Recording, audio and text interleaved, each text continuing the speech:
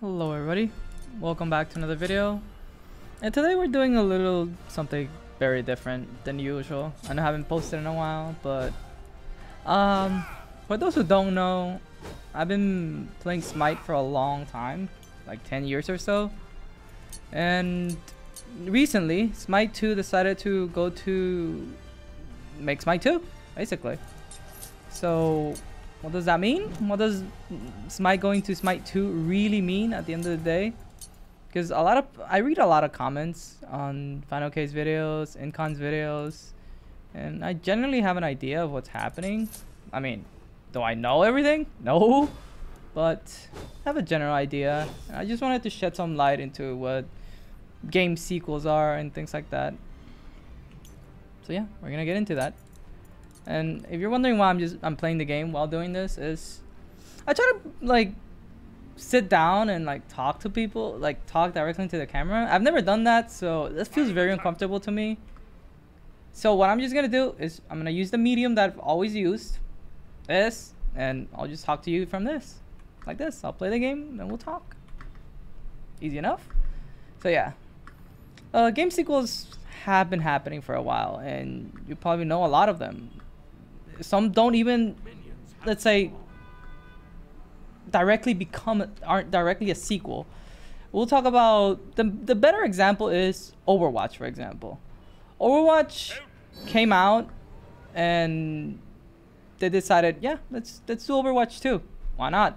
That should work out. But well, what did they do? What really happened? The general consensus of Overwatch is that it mostly was a reskin. The main point was the PvE mode, but that didn't happen. That was left in the dark. People were outraged. The PR stunt of that, horrible. So there's that. That's one example, and something about a cowboy's name. I'm not sure about that. We're not getting into that. And that was a sequel.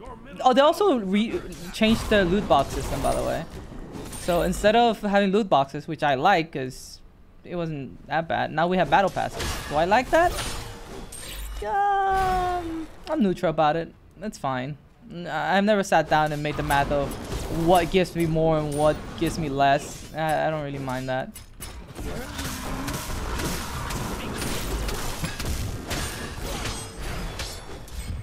He's 1 HP.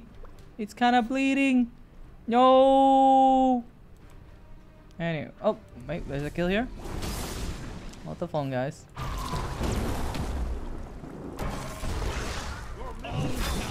What?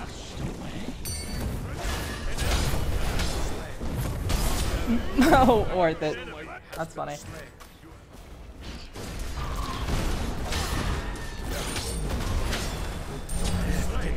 Pretty good.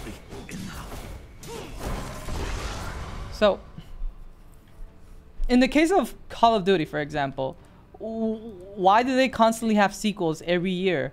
Like, oh, Call of Duty Modern Warfare, Call of Duty Black Ops.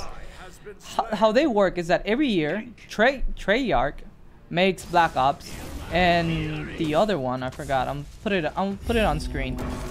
The other one makes the Modern Warfare version of it. Oh, gold, thank you. So they make Modern Warfare, and then the year after, Black Ops comes out, and you have to pay $60, going up to $70 every year to play their game. Now, what changes in that game? Mostly the graphics are different.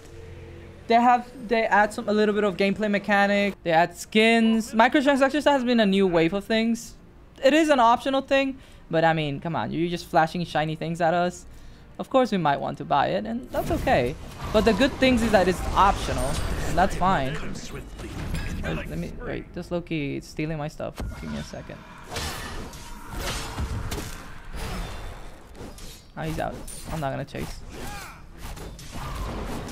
The microtransactions were fine.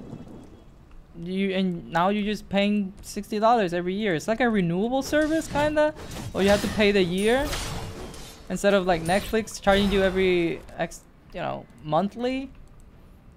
I mean, the worst case would be World of Warcraft. Now World of Warcraft, they charge you $15 every month, so there's that.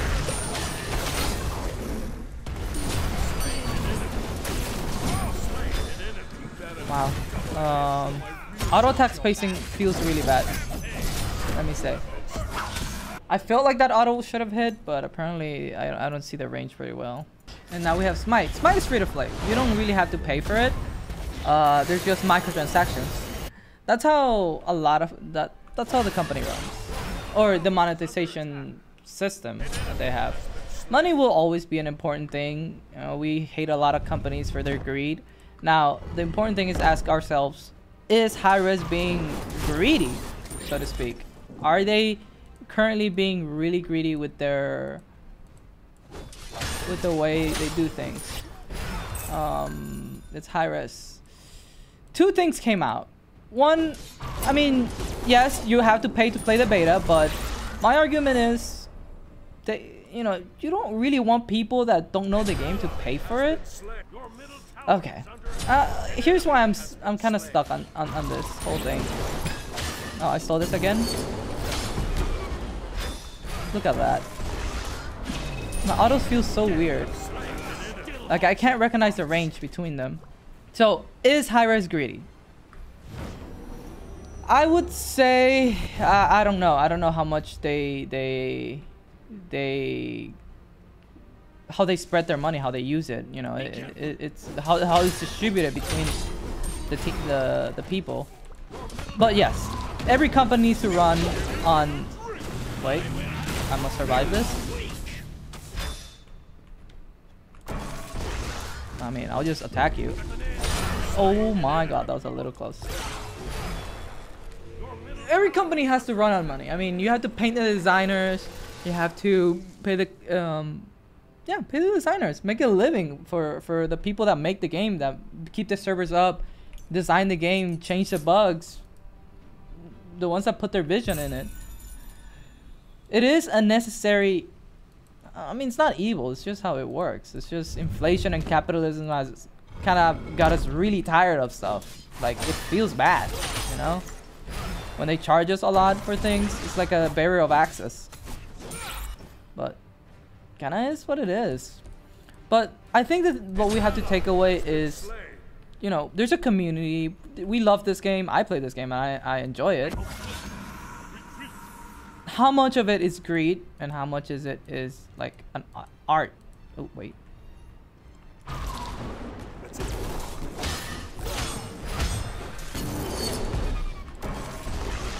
Oh, I missed everything. Dang it.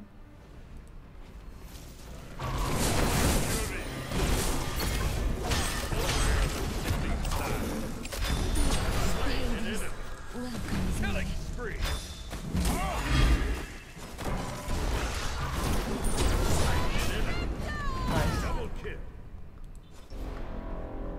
Game's cool.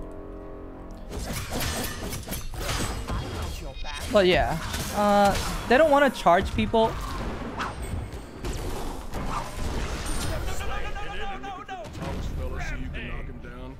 Okay, sorry about the taunt. It's just I don't know. It's I have no excuse. I do it for fun. It just, you know, it felt good. Sorry for boasting. The good news is that it is an optional thing. It is absolutely optional to play Smite. To put money on it.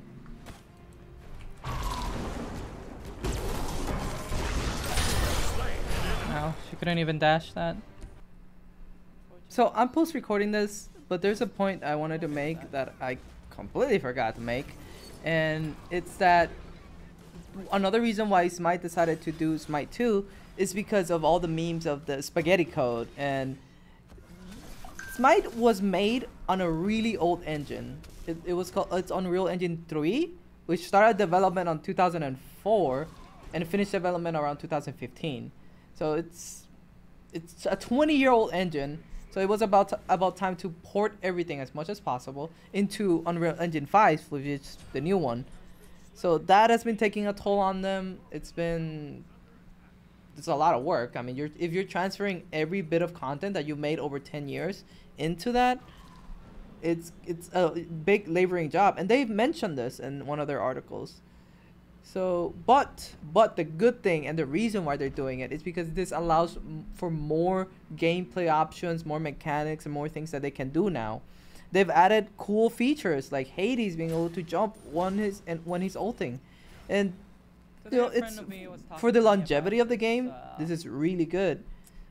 So that is really good for the coders, and it helps them feel or have more control and have more tools. It's just like an artist. Imagine you give an artist a paintbrush or a different type of tool so they can create different things, so for us to enjoy. So a friend of mine was talking to me the other day about John Carmack, which was one of the main developers of coders for the Doom engine. He showed me this whole thing about a code that made a lot of space, but in their wiki page, the whole point is that he revolutionized the coding game. I'm not gonna get into coding because I don't know anything about it, but I understood that he basically made a really efficient code that made it so they didn't have to use that much brain power to really use it. She's not gonna fight me? She's scared of me? There. So this man, he revolutionized and he open sources code. What does open source mean? It means that he made a code that, you know, revolutionized the game and didn't monetize it. Just gave it to everybody so everybody could just not have fun, but like test things out. Like use it to mod. It's like Skyrim. People mod Skyrim. There's a whole community about modding Skyrim. Everyone has fun in there. They showcase the mods that people make.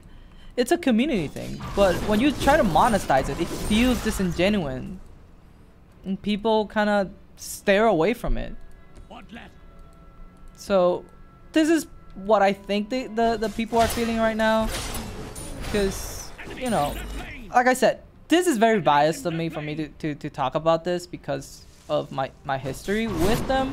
I've gone to the office, I went to Worlds, I met everybody, and I feel for them. I feel for how the developers feel. When I went in there, Smite 2 was just about to release, and I was just looking at the pressure everyone was. Oh wait. Oh, that's weird. Do you see that? Oh, good. Wait. Okay. I pushed him into one point and then I walked into the other. That was weird.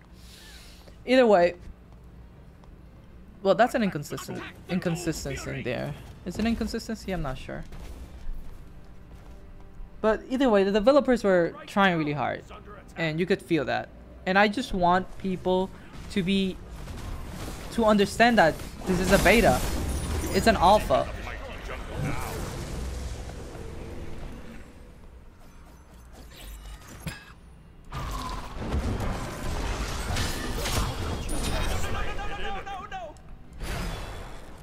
And I think that's why when we look at a game, we have to look into the designers, not the company, when we're talking about the entity of it, because we want to support the artists that, you know, entertain us.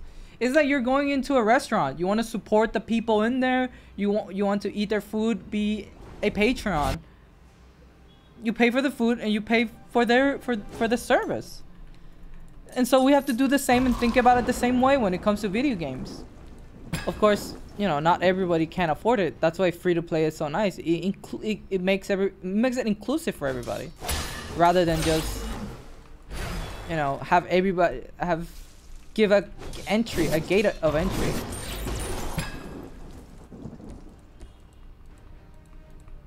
I mean, look at Concord. That had a barrier of entry for a game that not a lot of people liked, so they had to shut it down. Sorry to finish the point like this, but yeah, thank you so much for watching the video. At the end of the day, what I really want is, you know, for people to show a little bit of empathy to the developers. Like, I feel their pressure, I feel all this Smite pros pressure. It's a whole thing, you know. So I'm just feel it's just, you know, all the doom posting. It's really affecting, and I just wanted to do something about it, talk about it. I don't know, just so people were a bit more aware of the situation.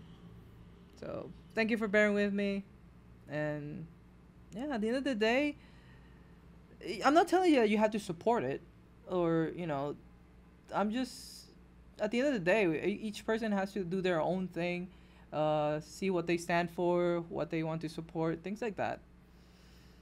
So yeah, I got nothing more. Thank you so much, and have a good one.